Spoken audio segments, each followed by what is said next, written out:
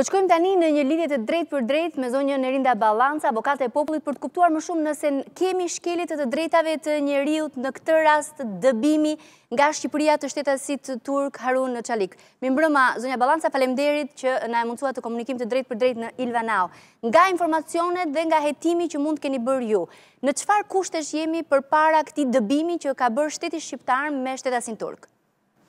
Përshëndetje Ilva, është kënaqësi për mua që jam e ftuar sot në këtë hapësirë televizive. Ajo që unë mund të them është se institucioni Avokatit Popullit e ka regjistruar menjëherë me iniciativë këtë rast, dhe ky është rasti i parë për vitin 2020. Është një rast i cili ka pasur shumë polemika në shtyp dhe në media, shumë informacione të cilat herë kanë qenë në kaun e dur, herë nuk kanë qenë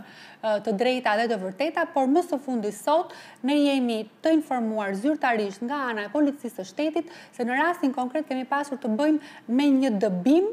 të një shtetasit të huaj për një shkak i cili është i përcaktuar specifikisht në ligjin shqiptar, dhe kjo është një masë administrative. Pra personi nuk është larguar për si rezultatin do një vendimi gjyqësor, por është larguar me një masë administrative e cila jepet në rastet kur personat hynë në mënyrë të paligjshme në territorin e Republikës së Shqipërisë dhe mund të largohen nga ky territor në territore të tjera, po në mënyrë të jashtëligjshme. Pra, që t'ja shpjegoj një publiku që nuk e ka formimin juridik, zonja Ballanca, nëse më dëgjon, për një publik që nuk e ka dhe formimin juridik, ka dallim midis dëbimit, ekstradimit, largimit, çfarë do të thotë, ku qëndron ky dallim nga pikpamja ligjore? Ka disa lloj masash të ndryshme shtrënguese për personat e huaj të cilët qëndrojnë në territorin e Republikës së Shqipërisë. Largimi pa një urdhër dënimi, largimi ose masa largimit merret në ato raste në të cilat mbarojnë afatet e lejes së qëndrimit zyrtare, sepse çdo person i huaj që duhet të rinë në Republikën e Shqipërisë ka rregulla dhe afate të caktuara kohore që duhet të qëndrojnë në këtë territor, si dhe shqiptarët, të cilët mund të qëndrojnë nëpër territoret e tjera. Në përfundim të këtyre afateve, ata duhet të largohen dhe u jepen urdhrat e largimit nëse nuk rinovohen lejet apo nuk janë më në kushtet në të cilat ata mund të qëndrojnë në këtë territor. Për sa i përket dëbimit, dëbimi është një rast specifik kur ka një urdhër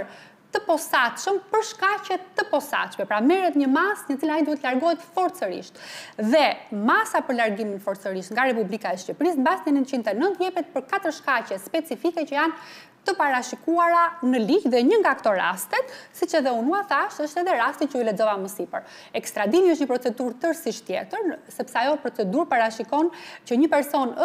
qëndron në mënyrë të ligjshme në territorin e Republikës së Shqipërisë, por kërkohet për shkak se ka kryer një vepër penale në një territor tjetër. Ato janë procedurat e ekstradimit, ndërsa procedura konkrete, që është procedura e dëbimit, është kryer në këtë rast. Duhet që të hetojmë nëse ka ndodhur apo jo, kjo është baza ligjore në bazë të cilës ka dalë urdhri i dëbimit, dhe duhet të shikojmë nëse realisht ka pasur apo nuk ka pasur konsumim të këtyre dy veprimeve nga ana e shtetasit turk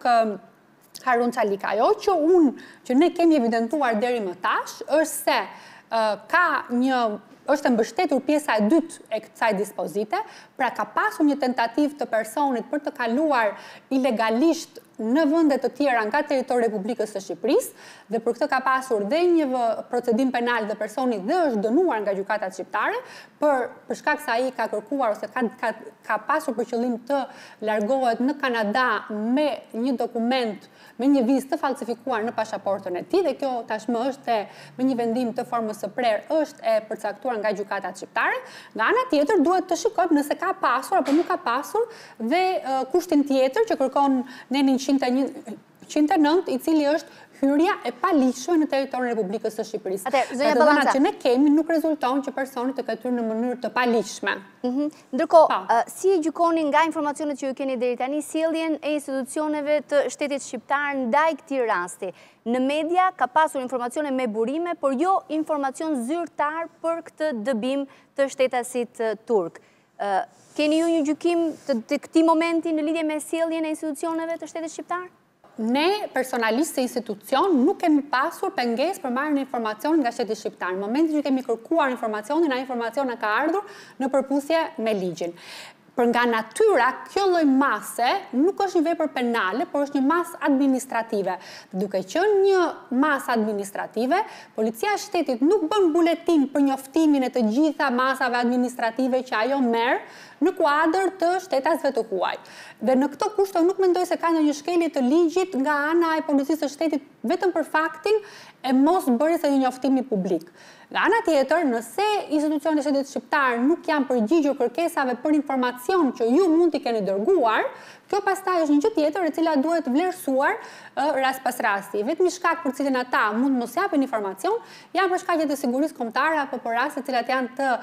konsideruar raste sekrete, pra për veprimtaritë karakteri sekret, që në rastin konkret nga të dhënat që ne kemi nuk evidentohet që ka qenë një procedurë apo një rast i cili të jetë i klasifikuar si sekret apo për përdorim të brendshëm. Sërish nga të dhënat tuaja, zonja Ballanca, avokati i Popullit, ka ndonjë shqetësim në lidhje me pretendimin se janë shkelur të drejtat e njeriut për këtë rast? Nga pamja e parë, pra neve jemi ende për të dhënë, janë të dhënat tona para prakët dhe janë të themi, unë do doja tipa një konkluzion përfundimtar, por nga hetimi para prakë që ne kemi kryer, rezulton se ka disa problematika në lidhje me procedurën e kryer, ne do të kërkojmë informacion të mëtejshme dhe dhëna të mëtejshme nga ana e policisë së shtetit për të arritur në një konkluzion përfundimtar, duket dhe realisht duket që ka një procedurë të shpejtuar, pra ka aplikim apo kryerje të një dëbimi të menjëhershëm, i cili është ekzekutuar në mënyrë të menjëhershme, që është një rast përjashtimor dhe një rast i cili bëhet vetëm në shkaqe të caktuara nga ligji dhe nuk e gjejmë që kjo procedurë mund të ishte zbatuar për këtë parashikim apo për këtë rast i cili është kryer nga ana e policisë së shtetit. Nuk do doja të jepja më shumë detaje, por ne do ta vazhdojmë hetimin sepse kemi gjetur disa paregullsi, nuk i kemi të që gjykojmë në pamjet parë që mund të jenë paregullsi, nuk kemi arritur ende në një konkluzion përfundimtar, por do të vazhdojmë ta thellojmë më tej hetimin në lidhje me këto çështje. Vërteta është se çdo person ndaj të cilit merret një masë e tillë duhet të çohet në një qendër të mbyllur që janë të disa në territorin e Republikës së Shqipërisë dhe në qendrën e mbyllur të bëhet pikërisht procedura për t'i dhënë atij mundësinë për të bërë ankimin ndaj këtij vendimi që është një vendim administrativ dhe më tej të dërgohet apo të deportohet nëse të largohet nga Republika e Shqipërisë në qoftë se procedura e tij do të rezultonte e pasuksesshme. Ju falenderoj dhe nëse do të ketë informacione të mëtejshme, të paktën nga të dhënat e dërtanishme. Nëse do të keni informacione të mëtejshme, ne do të kërkojmë edhe në lidhje me